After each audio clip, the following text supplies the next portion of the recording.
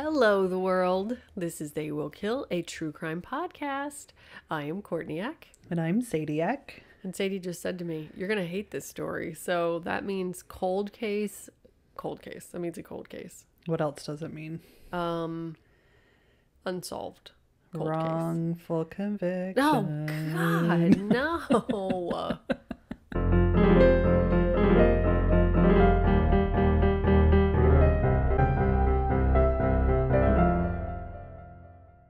This was a listener suggestion. I just looked back and I didn't write down who suggested it. Off to a good start, but thank you. Thank you listener. guys. Mm-hmm. People sometimes say, like, I don't know if you take suggestions. Yes, we do. Heck, we won't yeah. always be able to cover them for one reason or another, but we love for people to help us find cases to cover. That's really helpful. Absolutely. Especially out of the United States. Yes. This is the murder of Mary Anne Flynn and the wrongful conviction of Anthony Apanovitch. On August 23rd, 1984, 33-year-old Mary Anne Flynn headed home after spending the evening visiting her family. Mary Anne lived in a duplex she owned in a neighborhood of Cleveland, Ohio, and she rented the other half to tenants.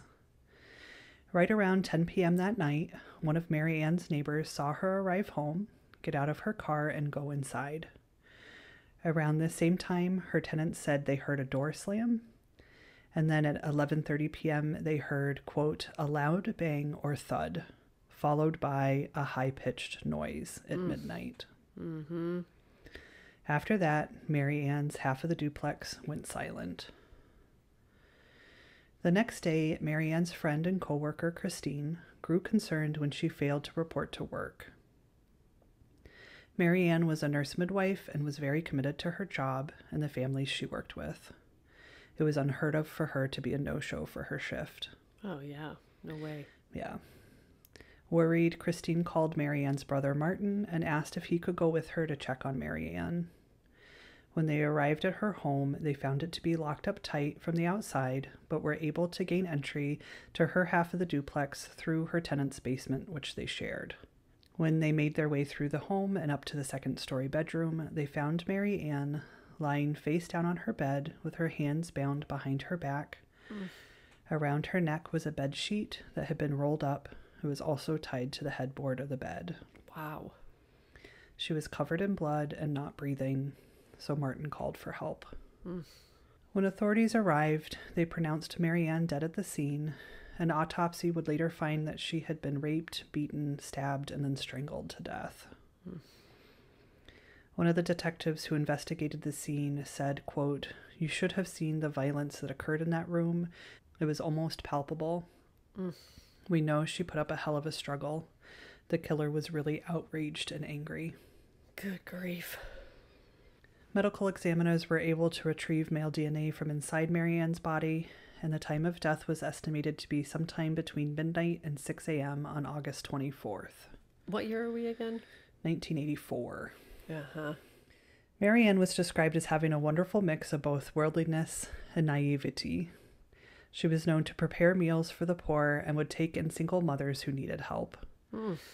She had taught herself to ski in the Alps while working as an OB nurse for the army in Germany. Wow. When she returned to the States, she took a nursing job in Michigan, but soon grew frustrated with the limitations of her profession. You can relate to that. Yes. Yeah, well, God, nurses, all nurses, but labor and delivery nurses work so hard. Yeah. Oh my God, they work so hard. And at night. And at night, and they have to be told what to do, and. Yeah.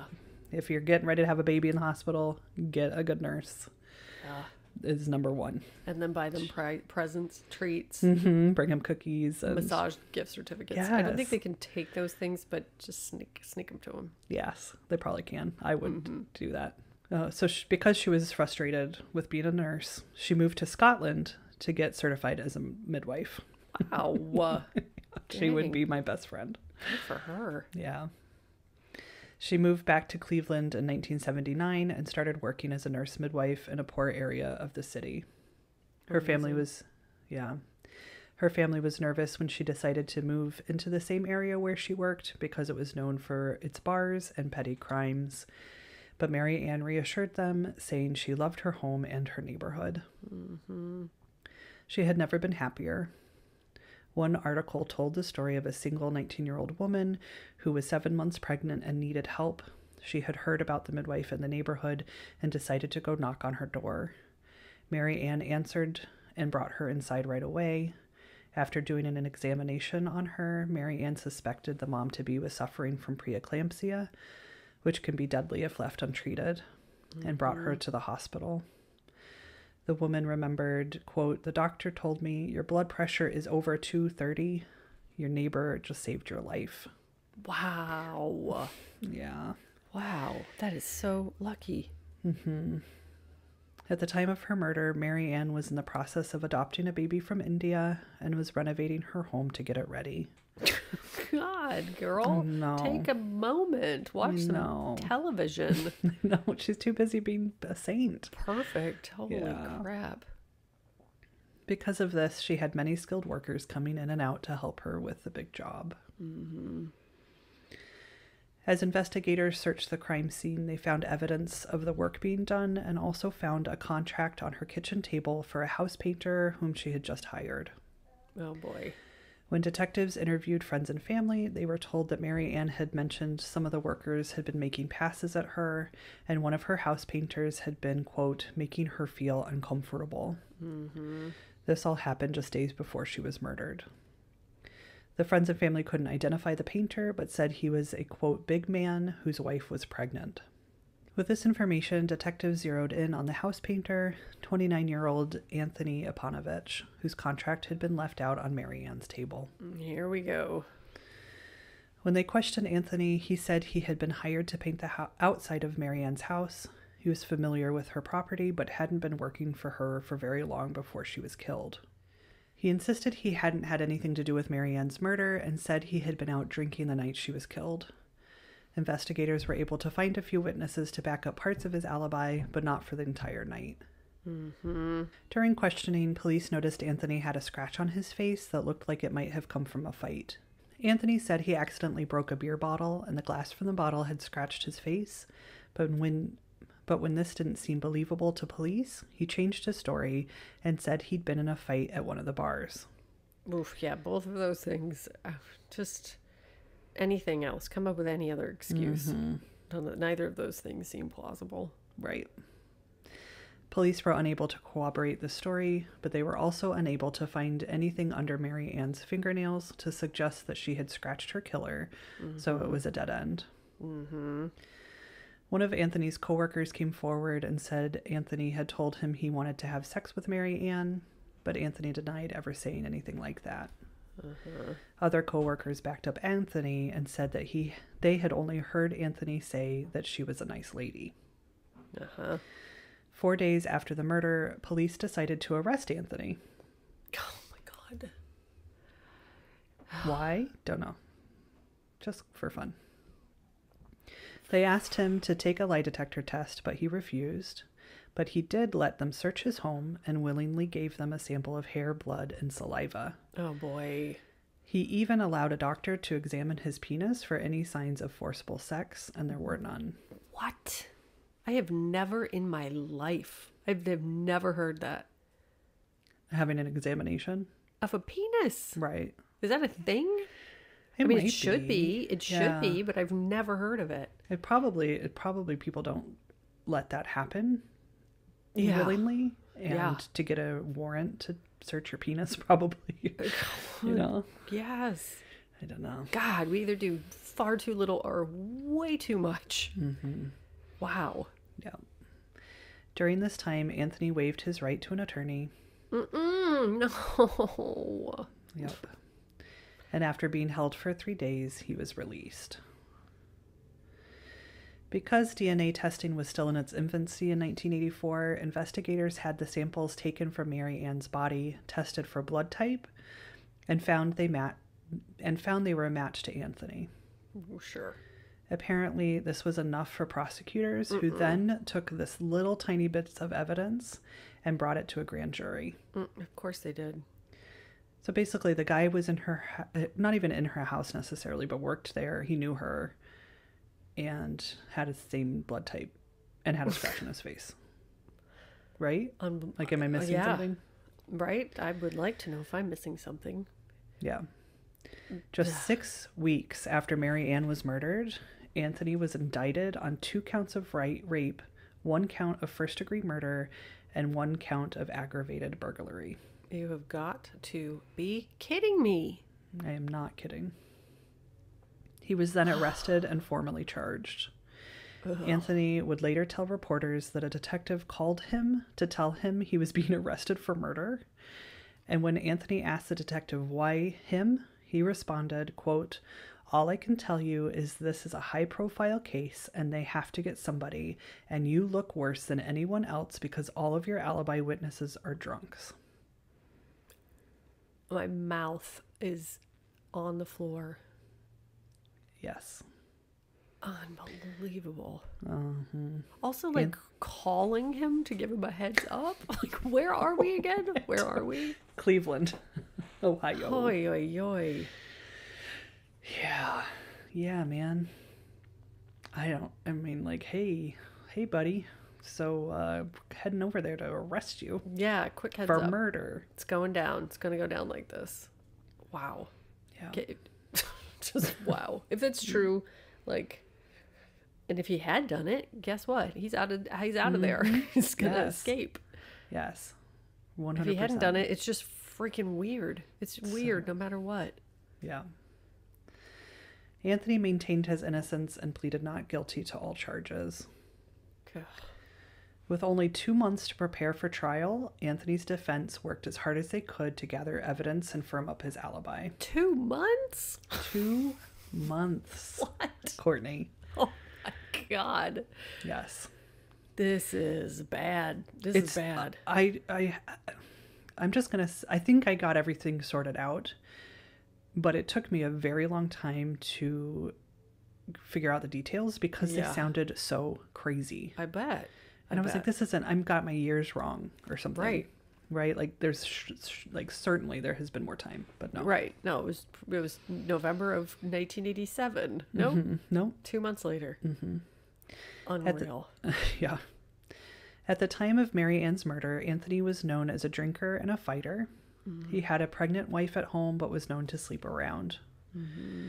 Just a few days before Mary Anne was killed, police impounded Anthony's car because he had been drinking and driving. Mm.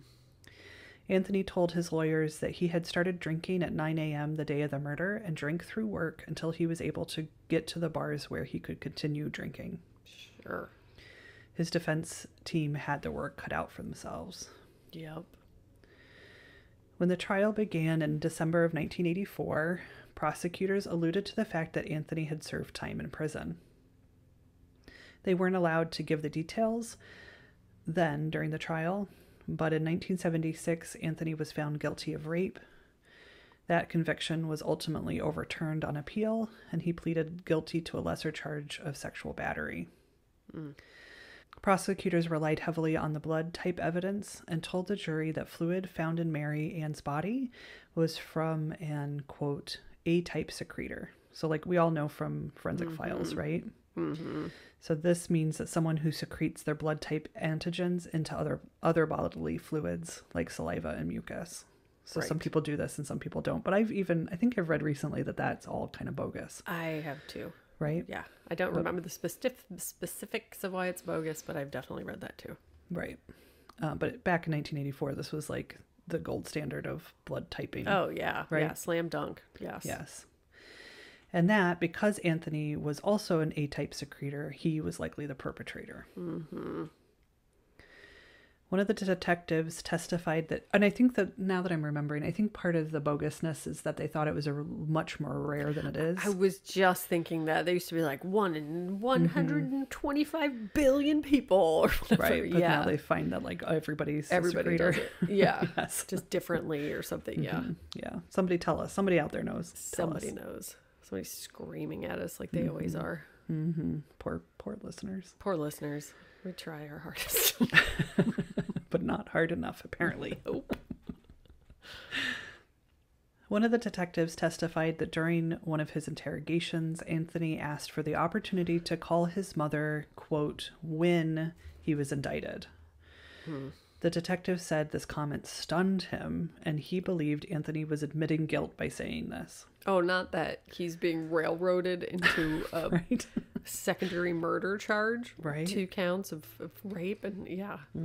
Yeah, I'd be pretty sure that this was going down, and I had nothing. There's nothing I could do to stop it, too, if I were him. Right.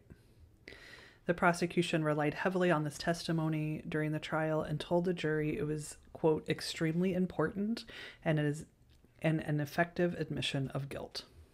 So they really pushed home on this point of when, not if. Oh, yeah. Imagine I'm just thinking back to that time and how many people got away with crimes because there was no DNA and surveillance everywhere, but also how many people got wrongfully convicted because people didn't know. They didn't have information. They just would trust that the police and these scientists and stuff were telling the truth. Yep. God. The defense told the dizzying. jury, I know, and I some of the things I read talked about how Anthony just was sort of like a, well, now I don't know the words to describe, but hard to control, had a big mouth on him. Yeah, he sounds like a wild dude for sure. Definitely wild, did Made bad poor things. choices. Yeah. Yeah. So the jury walked in and was sort of like, okay, this guy. Yeah. 100% did it. Yeah. The defense told the jury their client was innocent and there was no real physical evidence to tie Anthony to the crime.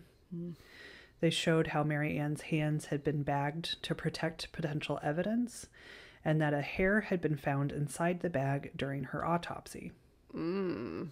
After forensic testing, this hair was ruled out as belonging to Anthony. Prosecutors said that the hair may have belonged to one of the crime scene techs and was irrelevant to the case. Oh, yeah, throw it out.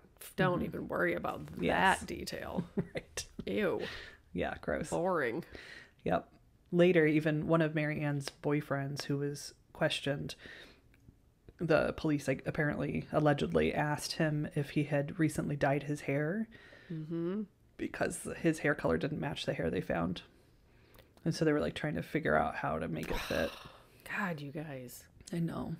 Just do your job slowly and methodically, and eventually you'll get there, or you won't. But in the meantime, you won't just come up with wild, bridges from suspects to conviction. Right.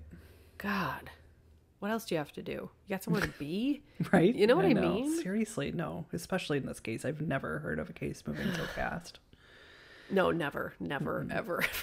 I'm always shocked at how long it takes. Yes. The defense also pointed out that if Anthony had been drinking all day, starting at 9 a.m., it would have been very difficult, if not impossible, to pull off this brutal rape and murder without leaving any evidence behind. Oh, good point. Excellent point. Anthony did not take the stand in his own defense, and the trial only lasted a few weeks. After deliberations, the jury found Anthony guilty on all counts. Of course they did. It would be hard for him to get his shoes off without leaving a crime scene, let alone... Yes. Yeah, they didn't find scene. any fingerprints, no footprints, no nothing. He would have left a trail of chips and cream cheese or whatever weird shit people eat when they're drunk. Yeah, he would have left his wallet behind. Lampshades and Taco Bell receipt. Exactly right. Fourth meal everywhere.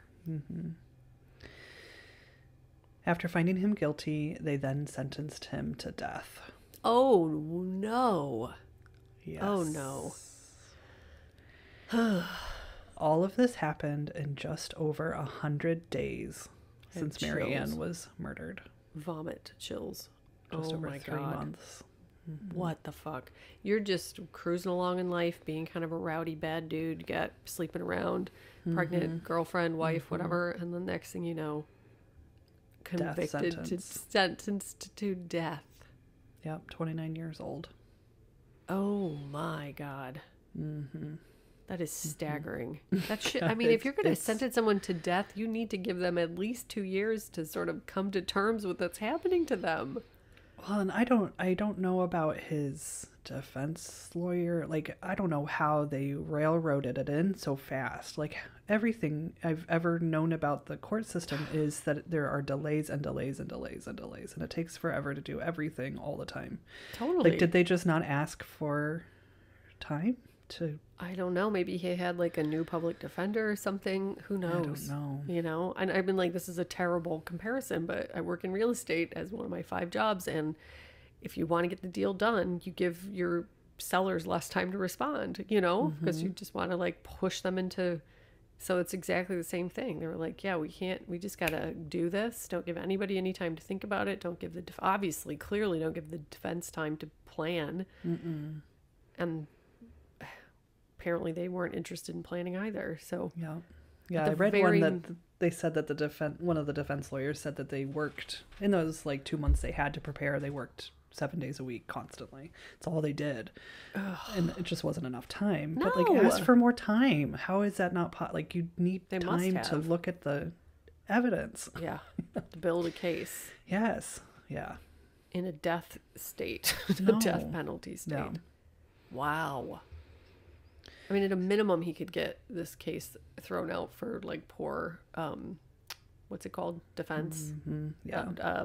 Representation. Thank you. Yeah. Thank you very much. Yes. Yes. So years and then decades would pass as Anthony worked his way through the appeals process, and it became very clear that investigators basically did a terrible job. How would that take decades? It took me, what have we been here, 20 minutes? Yeah, it took me 20 minutes to put that one together. I wonder what the average length of a wrongful conviction being overturned is. Like, what's the median length? My guess is like 17 years. To get it overturned? To get out, yeah. To get it overturned. I would say like 30. I think it takes a fucking long time. Yeah, if I'm talking at all. we're going average here. Yeah. Well, because most people probably don't ever get let out. Yeah, but of those who do, so we're not including the people that are still there. Because then the average is 107. Right. My guess is 17. I'll try to figure that out. I'm curious. But yes, I think it's usually 20, 30 years before people can get out of prison, which just, it's a life sentence. It's, Yep, it's awful. Okay, I'm going to my dark place with my biggest fear. I'm sorry. It's just gonna get, it's just awful. So authorities had quickly zeroed in on Anthony despite any clear evidence against him. And once they had their guy, they stopped looking anywhere else. Oh, of course they did. A long list of potential suspects with connections to Mary Anne were never investigated. And they were also not disclosed to the defense leading up to trial. Oh my God. They would later learn that Mary Anne had a violent ex-boyfriend, and one of her former tenants had shown up at her door with a gun. I mean, it's just like Daisy's case. It just is like, oh my God, how do we get there? Ugh. And a part of me would like prefer that they not look at anybody versus just like finding some rando guy and then just putting everything in that direction, you know? Right. Yes. Like, just be lazy. If that's your approach, then just be lazy. Well, these guys were both. They were lazy and then also very aggressive. Corrupt. Yeah. It just... Ugh. It must have been like the prosecutor, did all the police force, like everybody was just making a bunch of money somehow doing this. Ugh. Yep. I hate it. Well, and like it's also one of those where a white woman is in a predominantly brown neighborhood and gets brutally murdered, and they have to wrap it up very quickly to keep the white people from panicking. Yeah. Right? Totally. Yeah. Totally. So during the summer of 1984, when Mary Anne was murdered, there was a serial rapist terrorizing the neighborhood. Don't worry about it. It's fine. It's not important. The man would sneak into open windows at night and attack his victims by knife point. There had been an attempted robbery across the street the night of the murder, and police initially said the crime scene looked like a, quote, robbery gone bad. They also learned that Mary Anne was known to hand out her house key to people. An exterminator who had worked on her house before had a copy, and Mary Anne was also known to host young parents that she worked with and often gave them copies of her key as well. Oh, of course she did. Of course she did. Mary Ann and her friends were also known to throw, quote, singles night wine and cheese parties. Yep. Yep. God. Yep. I need Mary Ann back so badly. hard. Yep. This woman knew how to do it. She knew how to be a Yes. person. Yes. She knew to be a person, like the best possible Yes. form of person. 100% just threw herself into her life. Yep. And helping others and Yes. making life worth living. Singles night wine and cheese parties. This was her way to hopefully meet single men, for her and her friends to meet single men, which they advertised by posting in the wanted ads in the local newspaper. Oh my God. Oh, which should be fine, and probably her killer was not one of these men, but still. Still, that's you're putting yourself out there like that. Well, and letting them come into her home, and Right. that's, you know, Right. now we understand with internet dating, but in the 80s, Yeah. you know. Why not? It also came to light that soon after the murder, investigators allowed Mary Ann's tenants to dispose of her bloodied mattress and bedspread before gathering any samples from them. Excuse me, what? Yes. They also neglected to gather any evidence from the bathroom or basement. Police did not check for footprints in the basement, which was described as dirty and dusty, and despite having suspicions that the killer may have gone into the bathroom after he murdered Mary Ann, they didn't dust the doorknobs and fixtures for fingerprints. I just passed out. I'm dead. I'm done. I can't do it. Yes. I just had a aneurysm. Well, get this. It gets worse. They found, the defense team found notes in Mary Ann's case file that mentioned standing water in the bathroom sink that contained dirt and hair on the day that she was killed, but police did not collect the water or the sink trap until 2 weeks after the murder. And then, according to police records, the detective called one of Mary Ann's tenants and asked him to go into her bathroom to collect the evidence. A patrol car then came and took the evidence from the tenant. I love this like telephone policing that they've got going on. They're like, hey buddy, we're gonna come arrest you real quick. You definitely murdered that lady, and then we gotta get that stuff out of the sink. Like, oh God, who could do it? No, it's Cleveland. We're a big police force. There's like 70 of us on this force, but maybe the neighbor will do. Are you kidding me? No. Are they walk you into the bathroom kidding the me? day she's murdered and are like, that is full of evidence. Meh. Bob can't do it. It makes him gag or whatever. Like, We'll come back to it. It's fine. Happening? What is happening? Unreal. I just can't even. Not for 1 second. Anthony's lawyers learned that evidence presented at trial by prosecutors was misleading. Call me shocked. During testimony, the state failed to explain to the jury that while Anthony was a type A secretor, so was Mary Ann. This meant that the A-type secretor fluids found in her body were just as likely to be her own, and that this, quote, evidence the prosecution relied so heavily on during the trial offered no proof Anthony was the perpetrator. One juror would later tell reporters that they spent most of their deliberation discussing this evidence, and it's what convinced most of them he was guilty. Yeah, of course. I would think the exact same thing. Give me science in the 80s. Yeah, done. And it's also the only thing that they kind of had on him.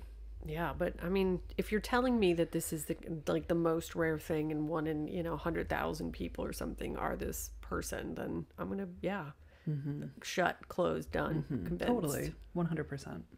I would do that right now, honestly. Yes. If I had an expert scientist tell me something like that, I would be like, great. I don't need to hear anything else. Right. That's Right. It's not the know. jury's job to be the experts. That's why you've got the experts, right? They also found that on the stand, the coroner testified that Mary Ann's time of death was sometime between midnight and 6 a.m., but in the police records that were finally opened in 1992, they said the murder probably happened between 10:30 p.m. and midnight, when Anthony had been seen by multiple people. They They also uncovered evidence that the detective who testified about Anthony's admission of guilt had lied under oath, and that the police and prosecutors hid the police file with the notes on Anthony's interrogation. Mm-hmm. They were never handed over to the defense. Once the files were shared, it showed during questioning Anthony consistently and adamantly told investigators that, quote, he was not responsible for this crime and that he wanted to call his mom if, not when, he was arrested. Totally. This stunning and extremely important so-called admission that the prosecution told the jury about never happened. Also, yeah, that should not be your evidence. That should not be your thing. No. Anthony's lawyers would also uncover that the state misleadingly told the jury that the hair found in the bag covering Mary Ann's hands could have come from someone investigating the crime scene. Once the defense was able to read the coroner's autopsy notes, which the state also withheld and refused to turn over, revealed that in fact the hair had been located, quote, under Mary Ann's bound hands. Meaning that if it hadn't fallen innocently onto her hands after her murder, but had been there beforehand. So in 1987, a judge who reviewed Anthony's conviction found the circumstantial evidence used against him, quote, far from overwhelming, and he was troubled by the, quote, record with as many holes as this one. But in a 4-3 ruling, they upheld his conviction. Ah, God. See? Yes. The appellate court, the prosecutor, the detectives, the whole state is against this guy. He's screwed. He's going to have to wait for a whole new regime to come into power. Ugh. It turns out that things is really fucked up. I know. It turns out that the author of the majority opinion, former Justice Craig Wright, later said it was the only decision in 166 death penalty cases that he came to regret. He even wrote a letter to the Ohio Parole Board in 1996 saying, quote, after long reflection, I must express my agreement with Justice Herbert R. Brown's partial dissent. There is no question that there is some, quote, residual doubt in this case, and had we had that doctrine, this case would have gone the other way. Mr. Apanovitch would not have to face the death penalty. So he was saying, well, it doesn't really matter. Basically, there's not enough there to... Right, and I regret it. And that sucks. That sucks. As his appeals were being denied, Anthony didn't realize that evidence believed to be missing had been found. In the 80s, during the initial investigation, the DNA samples were collected from Mary Ann's body and then had been tested for blood, tested, and then set aside. They then went missing until 1991, when they were found in a drawer at the county coroner's office. Thank God they found them. That is unbelievable. The next year, in 1992, the prosecutor's office sought to obtain a DNA sample from Anthony to test against the newly discovered slides. But on the advice of his lawyers, Anthony resisted the testing, arguing that the results would likely be inaccurate because the chain of custody had been broken. Interesting. But in 2006, a federal judge ordered Anthony to give a DNA sample for testing. And in 2008, the results showed that the samples taken from Mary Ann's vagina did not match Anthony, but the samples taken from her mouth showed a partial match and that he was, quote, the likely source of DNA. Oh, no. What? Yes. Dun, dun, dun. Because the chain of command was completely broken and the samples were found in a random drawer, no one could be sure the samples hadn't been tampered with or contaminated. As far as I understand, and this was, I think I got this part right, but it was a little bit murky. So the sperm cells tested for DNA came up as a partial match to Anthony. Because the sample on the slide wasn't in great condition, they weren't able to get a full DNA profile from the sample. Got it. So it was a likely source, not a definite match. Right. Still not good if you are already in prison. Right. It's not compelling people to get you out. Right. They also found no DNA from Mary Anne on the slide, even though it supposedly came from her mouth. And they found unknown DNA from a person who was never identified. Definitely the right sample. 100% right? Clean. Good. Sample. Good. Right. If it doesn't have the DNA of the person that it's from, it's Right. probably not from the person, Yes. says science, right? Right. And the Generally. problem is that the sample was not in great shape. So maybe her DNA just deteriorated to the point where they couldn't find it. Yeah. But then they're finding random third person DNA. Yeah. Like, Which points me in the direction of either not like it's the been right contaminated sample. by, which is bad and should be thrown out anyway. Right. But just in general, it's not this. We can't say anything Use it. conclusively. No, Right. don't use it. That is No. the put it in the no, don't know pile. Right. Exactly. We have a sample that says no, it wasn't his, and a sample that is also not really probably his. No, it is probably his, but it probably didn't come from her, right? I don't know. So, of course, prosecutors were very quick to announce that the DNA had been a match to Anthony. Right. Conclusive. Done. Yeah. We're done here. While his defense team did the opposite and said the DNA exonerated their client. Wow. No, very confusing. Yeah. A hearing was held in 2014 where the DNA results were officially entered into evidence, and both the prosecution and defense had medical experts testify about the DNA findings. In early 2015, the court ruled that the, quote, unconverted and unequivocal evidence, including the newly discovered DNA evidence, disputably proved that the semen that came from the victim's vagina did not come from Anthony. Wow. Right, which is true. Yep. Yes. Because the state had accused and convicted Anthony of being the sole perpetrator of the crime, the DNA evidence proved that Anthony did not rape Mary Anne, and therefore he did not murder her either. The judge then acquitted Anthony on the charge of rape and ruled he would need a new trial on the charge of murder. Good. I mean, good. Wow. Yes. But good. He then vacated Anthony's conviction and death sentence and released him from death row. Good. Prosecutors had the option to try Anthony again if they wanted to, but in the meantime, Anthony was released on bond. Wow. Good. Yes. He would spend the next 2 years at home with his new wife that he had met while in prison and his adopted grandchildren who were still young. He told reporters that he never had the chance to raise his own kids, so he was trying to make up for lost time. His granddaughter talked about mornings sitting on the porch with her grandpa having, quote, coffee time. She said they would sit outside with the dogs and just laugh. Everyone in Anthony's family was happy to have him home, but Mary Ann's family believed her killer had been let out of prison and was still guilty. Once again, just further traumatizing, victimizing the victims. In 2018, after being out of prison for almost 2 years, federal marshals stormed Anthony's house and arrested him once again. Yup. This happened after the Ohio State Supreme Court ruled Anthony had to go back to death row. Why? My God. Why?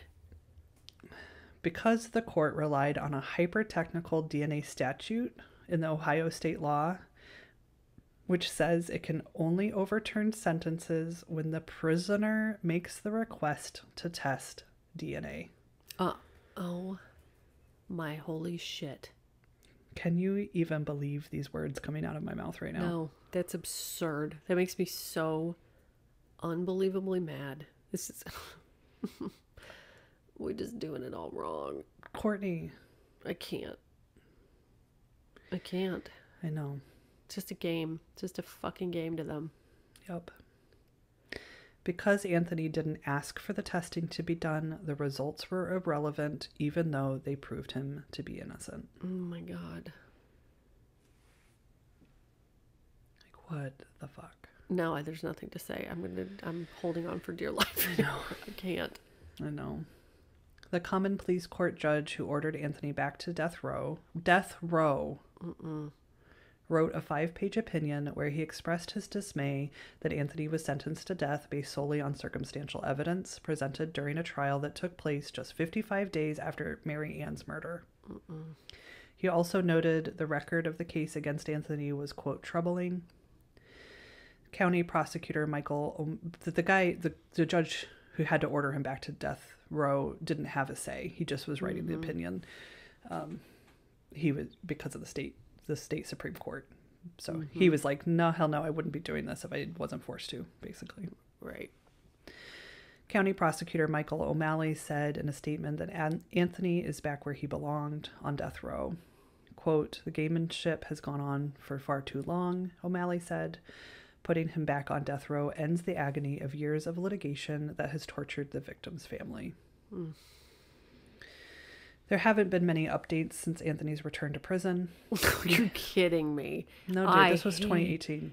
Hate it. No, dude. I hate it more than anything you've ever done to me. I know. I'm so sorry. He has been working with a group of Georgetown students who created a short documentary about his story and are trying to get him another trial. There's a petition you can sign through the Action Network to get the governor of Ohio to free Anthony, but at this point it seems like Anthony will remain on death row unless the state of Ohio changes this dumbass DNA statute. I'm going to make a petition for the governor of Ohio to go fuck himself. Seriously. And like the prosecutors and everybody. The judges and the Supreme Court and everyone who's ever worked in law enforcement in the state of Ohio. Yes. Wow. Yep. There's no indication that the DNA found in Mary Anne's body has been entered into CODIS or that investigators have even thought to look into other possible suspects in her case. In 1988, one of Anthony's defense lawyers asked a common pleas court to compel the state to compare the DNA and hair found on Mary Anne to a man named Ronnie Shelton, who is known as the West Park rapist. Yep. Shelton was indicted on more than 32 counts of rape. 6 of these rapes occurred within 2 miles of Mary Anne's home, either just before or days after she was killed. Unbelievable. The way that Shelton attacked his victims matched what happened to Mary Anne.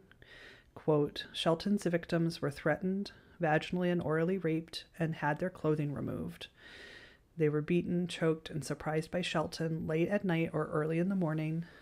The points of entry into the homes was either the basement or first floor windows, and Shelton used a knife or other sharp objects as a weapon. Despite this clear connection to Mary Anne's murder, Anthony's defense lawyer's motion was denied. I just cannot do it. Nope. So Anthony is now 67 years old and is still on death row. If Mary Anne was alive today, she would be 71. As is often the case, especially when wrongful conviction is suspected, the story switches away from the victim and onto the person believed to be responsible. And I would say in all cases, really, that's what happens. Yeah. Well, because you get 2 victims, too. Yes. They both lost their life. It's important to remember that Mary Anne made a tremendous impact on those who knew and loved her, and she was deeply cherished. No Mary doubt. Anne was stolen from this world much too soon, and nothing can bring her back. I can't. I hate it. I hate everything about it. Everything. I know. And the fact that this isn't, like bigger news now. Yeah. I guess we're all really distracted. We got a lot going on. But yeah. The fact that he's put back on death row and there's very little about it in the current news. Because it's the worst thing to talk about. It's so frustrating. It's such a perfect example of what's wrong with everything and why it doesn't work and why we've just turned it into a weird game of, if you get caught up in that game, you're fucked. If you're on the wrong side of the winning team, you are so screwed. That is devastating. It's completely unacceptable. Everybody loses. Every single person loses except for some weird, egomaniac or something, I don't know who, Somebody's like, oh, we got another conviction point and I'll put it on the tally board. That felt pretty cool. What? What does that achieve? What are you doing? Oh, God. Yeah, we're just treating each other like garbage. Brains. We need to get the brains together. I don't understand it. I cannot begin to understand it. I can understand some things. I can understand people who want to keep guns. Like, that makes sense to me. That's fear. That makes sense. But people who just like prey on other people in this sort of weird system we have set up, that makes no sense to me whatsoever. That is very fucking chilling and disturbing and unacceptable. Yes.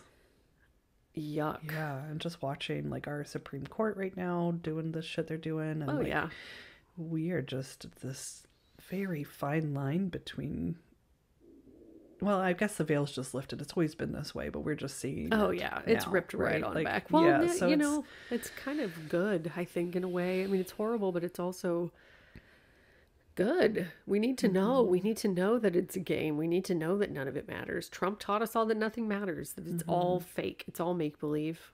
So let's treat it as such, honestly. You know, I mean, it's like catastrophic implications for the status quo in the current society, but that's only serving a very small portion of people.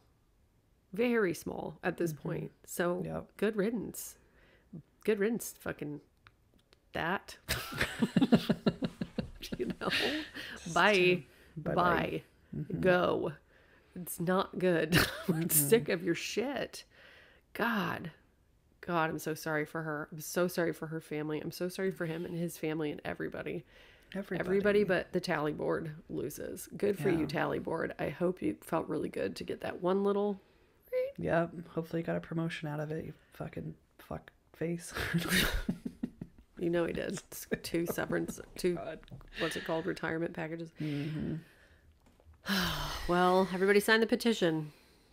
Do something. I maybe I'll keep looking. Maybe there's more out there that I missed, but I just couldn't find. Yeah, like, tell your friends. Yeah, who's fighting for him? What can we do to help? Because it's crazy. It's terrible. Yeah. So. See you next time. All right. Thanks for watching. You guys rule.